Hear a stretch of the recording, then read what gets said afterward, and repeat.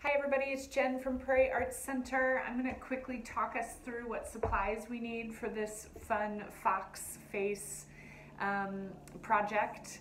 I'm also going to try to not say a million times, which I have been noticing I do when I make videos of myself, so maybe as a side project you could count my ums.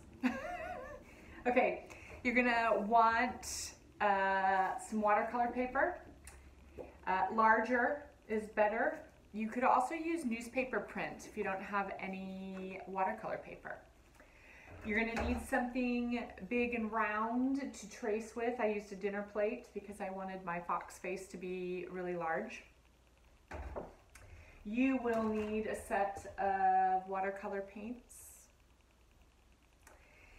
I don't know if that counts as an You will also want acrylic paint for the details, the eyes and the nose. So I have white and just white and black acrylic paint. Obviously you will not be needing this much.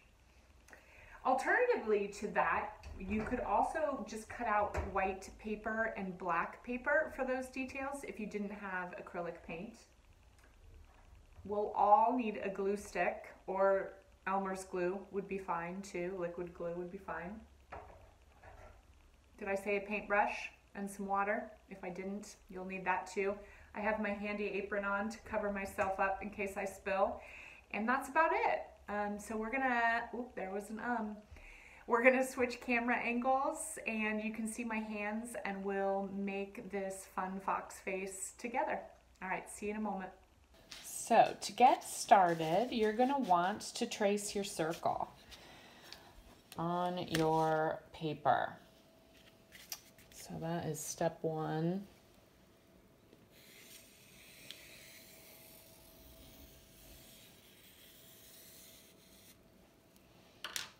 Okay. And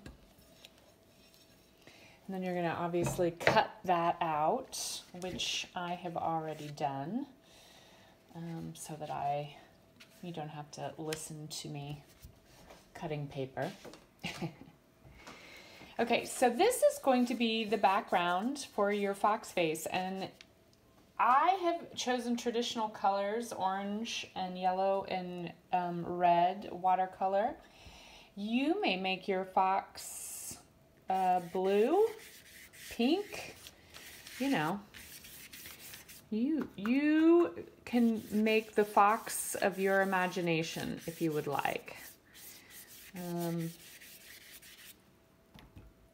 And like I said, I think I said in the beginning, this is a nice project for really any skill level, because this part is easy and fun and you can just play with paint and watch the watercolor move around. You can go light, you can go dark.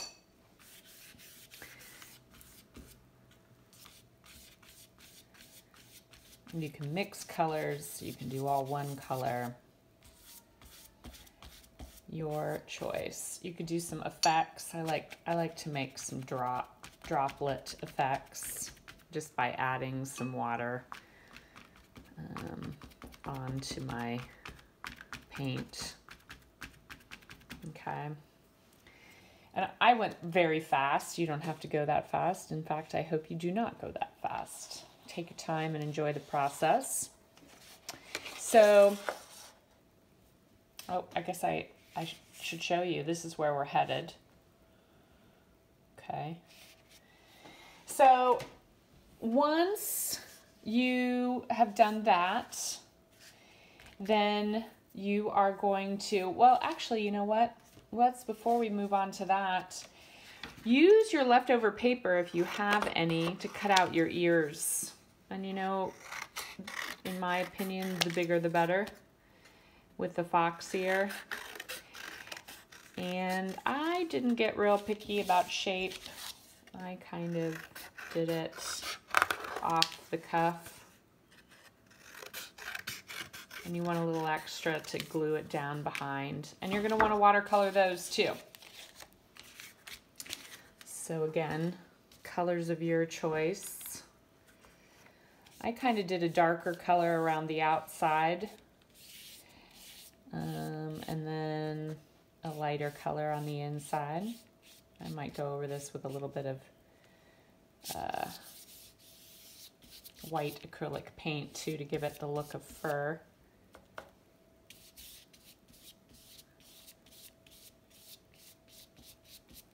Okay.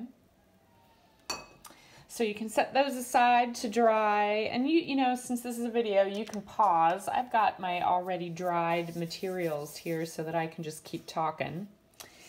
So this is my dried fox face. And the next thing you're gonna do is you're gonna fold in the circle so that you get the, you know, the white of the face and come down to a pointed nose. So again, I didn't get real hung up on how perfect it was, and I did a little overlap. Okay, something like that.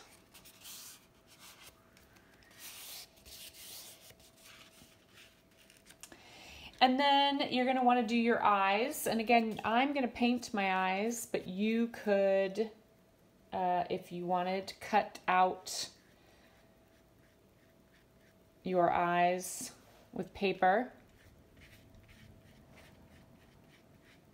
black and white paper.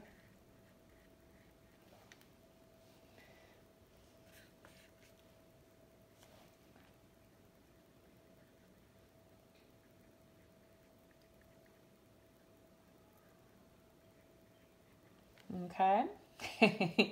I feel like I made his eyes kind of close together, so he looks a little bit like maybe a goofy fox. And then you're going to do your nose at the tip. And since those are folded over, you might want to go ahead and do some black, you know, underneath.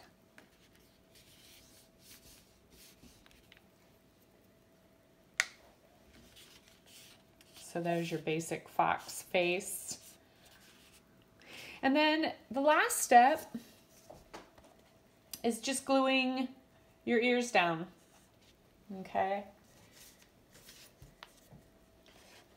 And I was thinking about the fact that it's springtime, and I was thinking you could do a big mama fox, big-headed mama fox, and then use some side plates to trace some circles and make some baby foxes, because it's about that time of year. And that, my friends, is that. So I hope you enjoyed it. I hope you, yeah, have fun with your fox family. And if you'd like, you can always tag us on social media, on Facebook or Instagram, and show us what you've done. All right, have a great day, everybody.